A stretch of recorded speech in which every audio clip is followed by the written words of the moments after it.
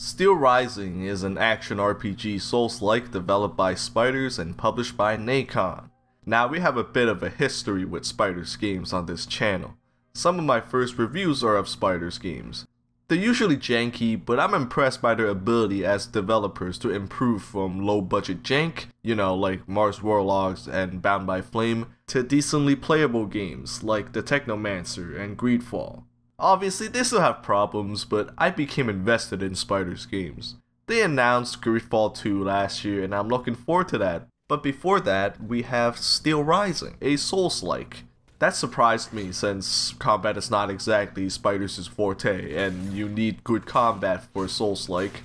They have improved over the years, but not enough for a Souls-like in my opinion. Maybe this is a test for a tighter combat system in Greedfall 2.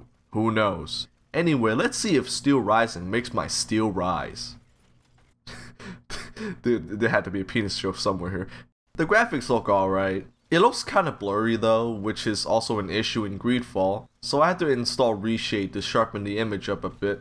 The environments are detailed and the main character and enemy designs look cool. You can see the innards of Aegis, the main character, from her back with the gears moving and shit. It's awesome. The facial animations on the human characters look really stiff though, and their designs don't look especially interesting.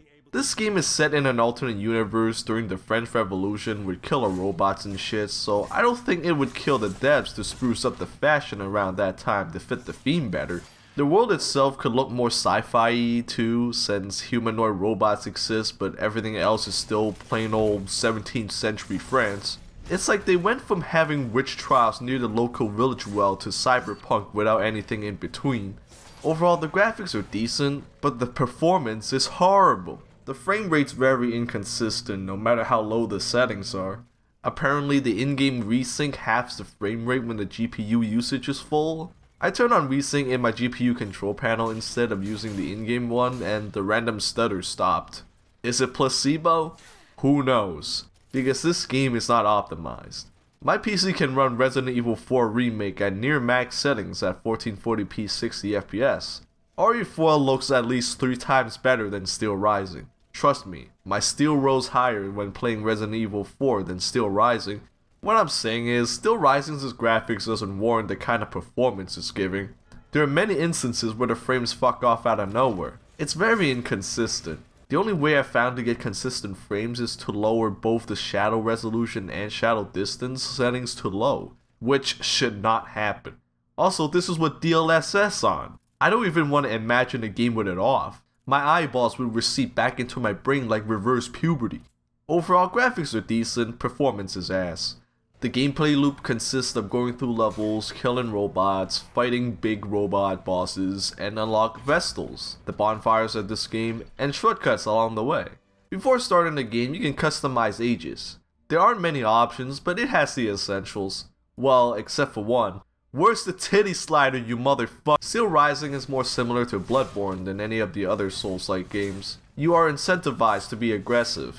Enemies can be staggered and you can perform a takedown attack afterwards, and if you run out of stamina, you can quickly fill it back up by pressing the interact key in time to use the cooling system. And of course, you can collect souls of dead robots, it makes sense in the story, and level up to increase stats. You can also collect keys to upgrade your module holes to equip better perks. I mostly enjoy this combat system, especially when Bloodborne is nowhere to be found on PC. When's Bloodborne PC, you motherfucker? There's some flaws though, like the enemy telegraphing. Since robotic motions are inherently harder to telegraph than human movements, it takes some time to get used to. But once you do, the game is a walk in the park while getting your balls fondled. You can brute force most enemies and bosses. Just keep dodging your way behind them, stun them by filling their stun meter, do a takedown attack, and end it with a little charge attack at the end. It's very abusable, and I didn't expect that to work with the bosses as well.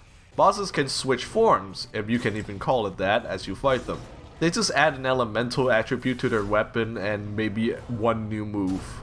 The fights become predictable after a while, and I wish the devs mixed things up more. There is some light platforming in Steelrising. It's mostly whatever, but sometimes it gets confusing. There are some indicators on where to jump, but they're not clear at points and it made me run around the area for like 5 minutes with lotion on my dick stroking my shit. And other times there are jumps that doesn't look reachable, but it is.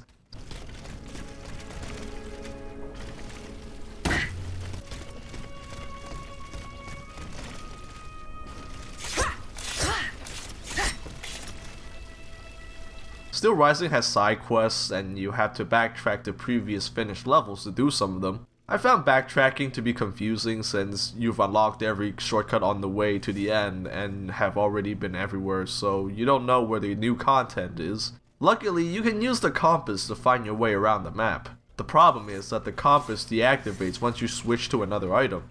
Let's say you're on your way to do a quest and a group of enemies decide to gangbang you and you take a few hits. You pull up your oil barrette to heal in the middle of the fight. Now the waypoints are gone and you have to pull up the compass again. It wouldn't be this troublesome if there weren't so many enemies in every corner trying to finger Uranus. But guess what? It's a Souls-like, so you can't get rid of that.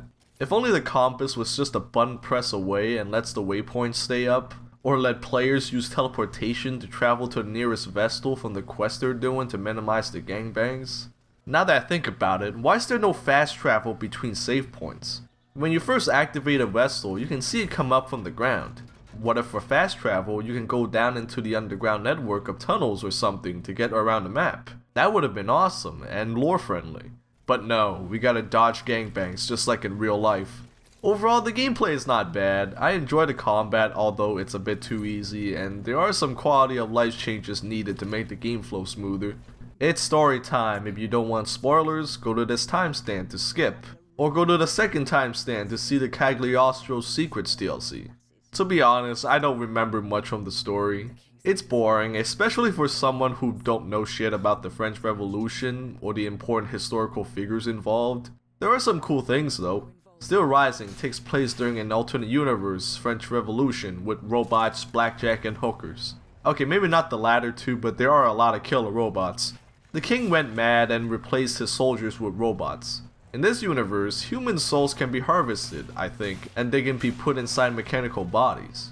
So by killing his soldiers, the king basically put their souls into killer robots to make them work for him forever. The robots are made by an inventor called Vulcanson. I can't pronounce French for shit. French class did nothing for me, so I'm just gonna say what I see, I don't know. The game starts with the queen worried about being trapped in a mansion by the king and sends you, Aegis, an ultimate assassin automat dancer, to see what's up outside. Shit's fucked, so Aegis goes around France freeing former servants of the king to form a rebel group of sorts to free the country of its tyrant king. It sounds cool on paper, but a majority of the story is told through these flashbacks with these dudes in wigs talking to each other and getting kidnapped.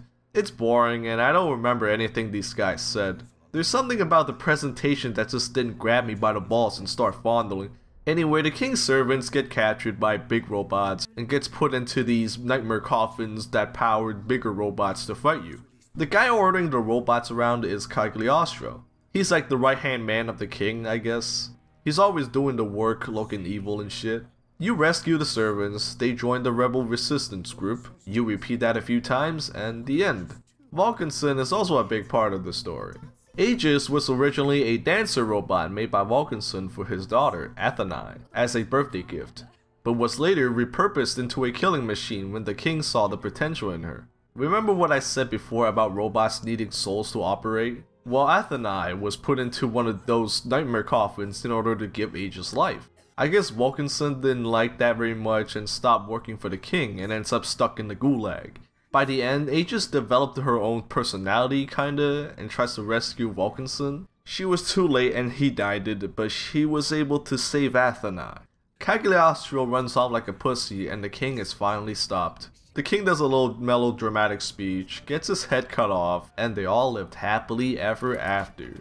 The end. The story is boring, it's got cool concepts, but it didn't grab me. None of the characters were particularly interesting. There's nothing much to say.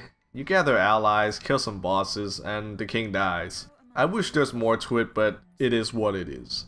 For DLC, we have Cagliostro's Secrets.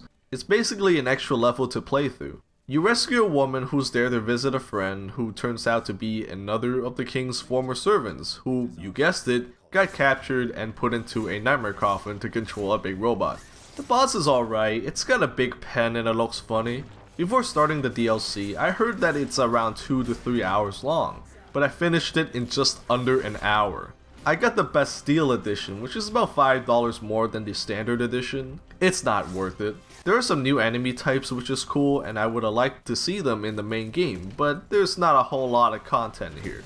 The DLC by itself is $15. That right there is highway robbery. I'd rather get scammed by the claw machines at the arcades. Just get the standard edition. The DLC is not worth the asking price, and it feels like it should have been in the game from the beginning. Steelrising is an okay game. The graphics are decent, but the performance is inconsistent. I enjoy the combat, but it's a bit too easy and repetitive. The story is boring, and the DLC is not worth its asking price. It can be fun at times, just be sure to grab it on sale. That's all for me, like and subscribe and all that. See you next time. Later.